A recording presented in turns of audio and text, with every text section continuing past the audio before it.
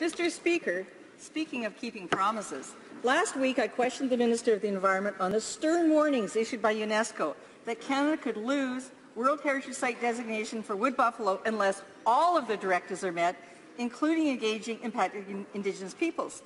She responded that she had initiated those consultations. How then does the government explain that the Mikisew Cree First Nation, who initiated the review, are still waiting? Whatever happened to the Prime Minister's commitment to a nation-to-nation relationship?